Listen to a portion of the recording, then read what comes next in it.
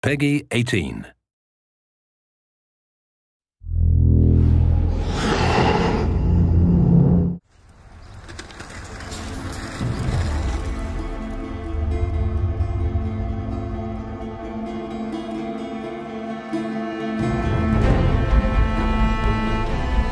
Pirates were some of the first people in the 18th century to throw off the influence of kings and monarchs and live according to their own set of laws.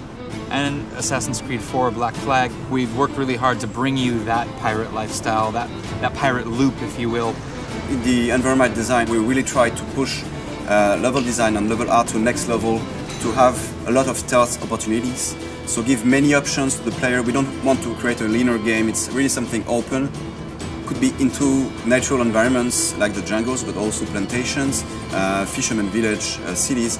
We try to have very different options to reach the same targets.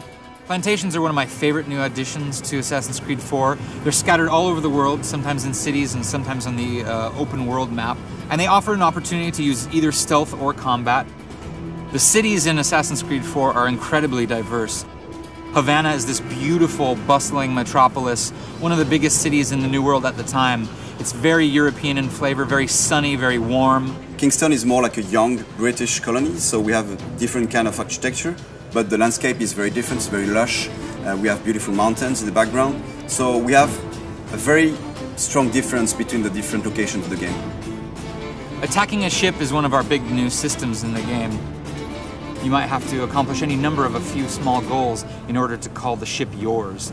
And once the ship is yours, then you get to choose whether you want to keep that ship and send it to your fleet, press some of its crew into your service, or just sink it and gain a little bit of notoriety to bring bigger prey after you.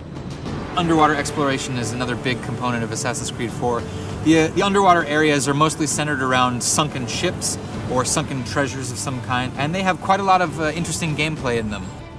What I like in that game is diversity, is the contrast we have between the different time of days and between the different locations of the game, because each city has its different flavor. Each forest and jungle have a different kind of landmark, natural landmark. So what I like is really the diversity we managed to create in that game.